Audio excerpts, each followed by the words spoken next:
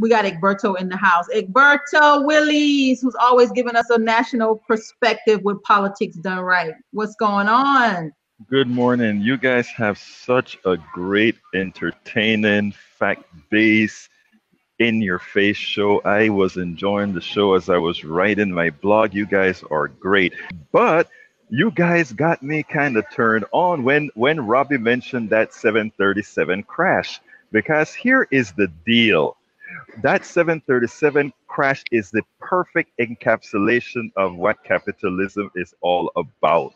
I mean, do you know that those planes that crashed, they didn't want to spend, I mean, Boeing was actually charging for people's safety. In other words, everything can be commoditized. They were charging the airliners to say, if you want a safer plane, we will add another sensor on so that the computer can do some better calculations and not fly the plane into the ground or not fly the plane into the water. Perfect example of what capitalism is all about. And guess who I had on my show yesterday? Richard Wolff, who looked at me and he said, Egberto, let me tell you something. And by the way, Richard Wolff is the preeminent economist on Marxism and all these other isms out there. He really he publishes a whole lot of books. And this is what he told me. And this is interesting, folks. He said, capitalism, feudalism, and slavery, they're all the same. He said there are masters that tell the masses what to do. We just paint them differently. They have a lifespan and then they die. He said capitalism is now in that phase where it's about to die because of all the, he said, look, don't get me wrong. Capitalism did a few good things, but guess what? Slavery did a few good things too. Yes, on the backs of black folk, but I saw the look on your face, Tamara. Your face was so obvious. I am not speaking spiritually. I'm not speaking ethically. I'm not speaking morally. I am speaking about absolutes here. They enslaved people. They got a hell of a lot done with our labor, and that's why we talk reparations now. Hey, we gave that labor. Well, we didn't give the labor. Yeah. We were forced to give the labor. This morning, I was going to do some writing about millennials.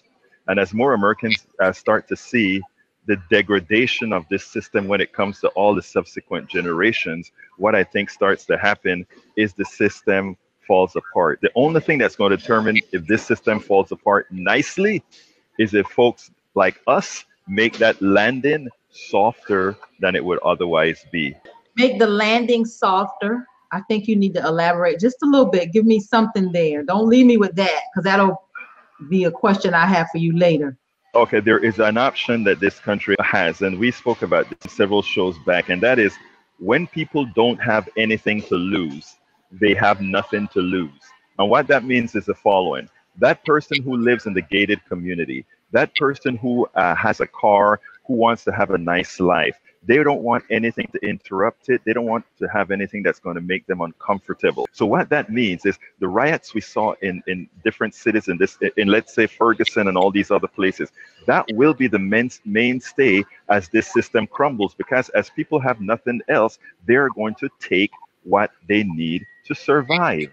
And the reality is that is what America has always done as well. America has said we must have oil to survive. Therefore, any country, any entity that stops the flow of oil, we will blow them to smithereens. And you know what poor people are going to say eventually? Anybody that stops us from eating, anybody that stops us from living, we are going to make their lives difficult as we take what is necessary for us to survive.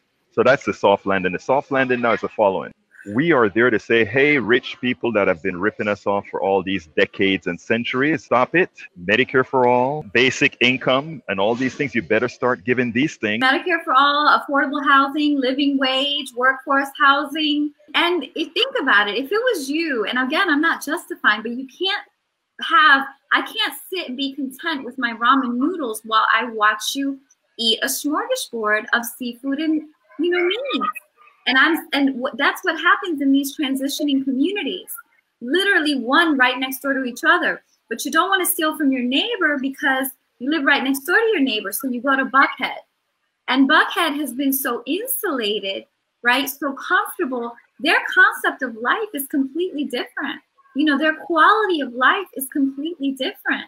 Exactly. And we have to understand the social currency of race, because that's what happens when the discussion starts. It's like, well, you know, slavery happened forever years ago, but your social currency is still very, very valuable today. It's interesting that you mentioned that about slavery and the impact that it has progressively, as even for the new generation, because that's what I was talking to this guy in here looked at me, and I gave him the picture. I looked at him and I said, if I give you a head start, nobody will ever catch up. And then he says, well, there's Oprah, well, there's the Johnson who owned BET. And I looked at him and I said, let me tell you something. Let's start speaking in the aggregate. And there are also poor white people living in Appalachia.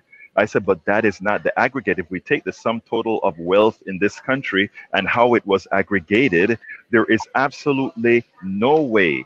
And even reparations, as we talk about it, wouldn't do it. We need a complete systemic change that's going to allow everybody equal access to success. But here's the other thing that the part that I get into trouble for. Ill-gotten wealth should be taken away. I mean, you don't do it in one big blurb, but the way you do it is sort of how Elizabeth Warren is talking about. She won't say it, but she understands it. And that is taxing the holy hell out of wealth. When you buy your car, which is an asset, you pay a tax. When you buy a home, which is an asset, you pay a tax. Why the hell aren't we charging a tax on stocks? Why aren't we charging a tax on bonds and all these other issues? And that's what I mean by soft landing. Instead of going to them with the pitchforks, we're going to tell them, pay or else the pitchforks come. And make no We're mistake, warning them. Exactly. And make no mistake, there's an overall, we subsidize Boeing.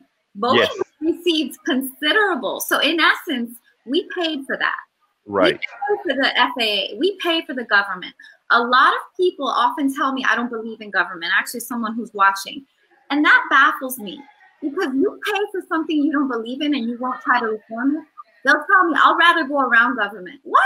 Sure. First of all, I just want to say something about Richard Wolff. Slavery in this country was not a separate system from capitalism. It was capitalism. It was the core of capitalism. And the fact that there was unpaid labor, forced labor that was involved, is actually a part of the system that still is with us. We have forced labor today. We have people who are incentivized not by their wage, but by coercion. It includes people who are in prison. It includes people who are undocumented. And it includes people who are in precarious labor positions where they don't have any job security. There's a big element of coercion. That's what, y'all, we're at the top of the hour. We want to thank Mr. Egberto for always coming on, giving us a national political update and pouring gasoline on our fire. Thank you so kindly. I enjoyed being here. And one quick closing statement is, David, thank you for that new phrase that I will actually add to my blog. Coerced labor equal slavery. Thank you, brother. Tamara, Robbie, David, have a wonderful day. Great show. Thank you, Egberto.